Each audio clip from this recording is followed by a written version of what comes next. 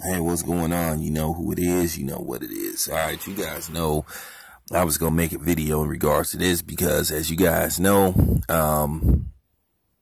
I interviewed Virgil Hunter. I spoke to Andre Ward, off camera. And I heard the news that John David Jackson is apparently not working with Sergey Kobelov anymore. Now, I'm going to do a separate video about Sergey Kobelov, but this video is more for Andre Ward, Virgil Hunter, and camp. I wouldn't go near John David Jackson. I wouldn't listen to anything he has to say. As Boxing Beats and Rom say, this could be a trap, because John David Jackson can't be trusted, because John David Jackson is a coon. Okay. We all know what's going on with Sergey Kobelov. We all know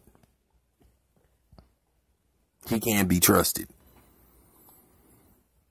I think Virgil Hunter has this under control, and I think Andre Ward will be victorious, but this just goes to show you the mess that's going on in Sergey Kobelov camp.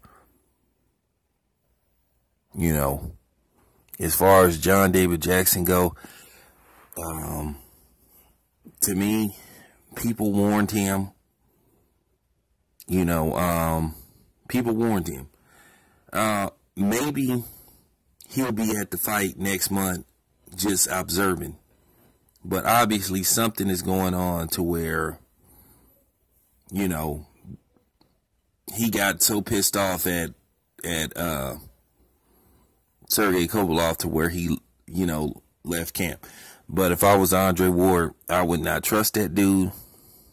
You just can't be trusted, because it's basically less than 3 weeks before the fight. So, that's my take on that. Don't do it, Andre Ward. Don't do it, Virgil Hunter. John David Jackson is a coon, and you cannot trust a coon. Real talk. I'm out.